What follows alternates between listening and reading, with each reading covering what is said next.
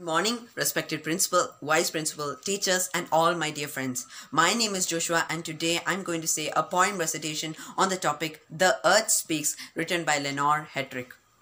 The turning earth spoke with a somber voice. 4 seasons I give you, its deep voice said. I give you spring when the lilies bloom. I give you autumn when the maple is red. Summer I give you, all crowned with sunshine, and winter of snow and icicles spear. 4 seasons I give you, with all their joys and all their pleasures and all their fears. Take my 4 gifts and use each one. Use each wisely, kindly, and well, so that upon year's last hour, a worthy record you date to tell. The turning it spoke, but once again. 4 seasons I give you, its voice was low. The gifts are yours, and yours is a task to use my gifts as best you know.